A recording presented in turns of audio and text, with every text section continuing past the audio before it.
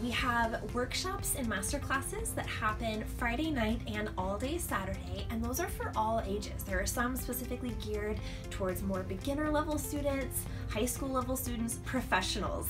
And there are lots of opportunities to interact with me as a teacher, with the performers in teaching settings and in workshop settings. We also have exhibits. Carolyn Nussbaum Flutes comes and exhibits, so you can try out all sorts of gizmos and gadgets that you might not normally see. And then we also offer solo and ensemble evaluations. Those are so popular, we have them for all ages. You can enter as a soloist, just you and your flute, or if you want to do a duet, trio. We've even had, I think, one flute choir enter before.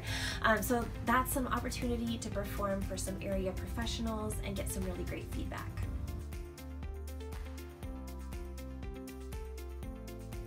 I'm so excited for this year's Flute Festival.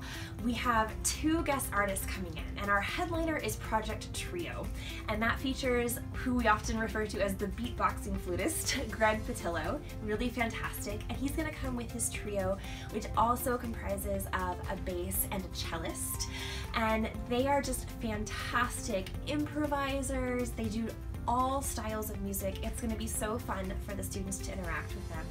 And then we also have a fantastic New York-based flutist, Sarah Shin, coming in as our second guest artist this year.